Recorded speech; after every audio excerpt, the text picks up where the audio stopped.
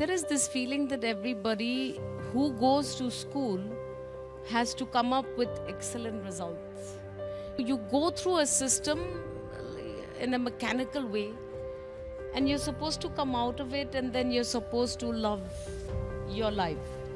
But I think the kids of this generation are not like that anymore. Nobody wants to go to school, and nobody wants to be forced to learn something, especially parroting information. Our kids are far smarter in this generation.